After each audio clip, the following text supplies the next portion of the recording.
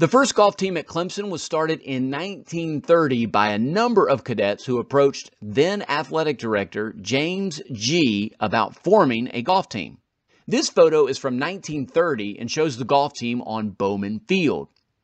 Also in the photo is the first coach of the Clemson golf team, Reverend George Hodges, on the far right.